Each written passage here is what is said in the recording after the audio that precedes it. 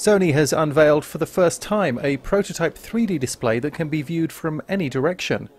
Although you don't get the 3D effect in this video, the image displayed on the screen appears to have depth to it and can be viewed through 360 degrees around the device. The objects displayed were either created in 3D on a computer or kept still while photographs were taken from all around, so 360-degree 3D data exists.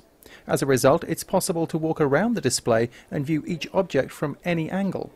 This is a very good 3D display for educational purpose. And yes, design. There's so many design applications, but you check through this kind of display. Oh, there's so many. I'm expecting to accept so many proposals from the visitor.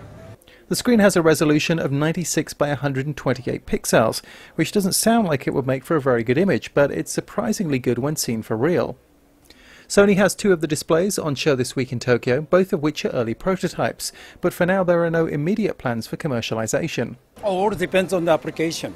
If we can develop the good application, we invest more. This is a prototype, Sony and other consumer electronics companies are beginning to push 3D for the home, and the first 3D TVs are expected next year, although they'll require special glasses. In Tokyo, this is Martin Williams, IDG News Service.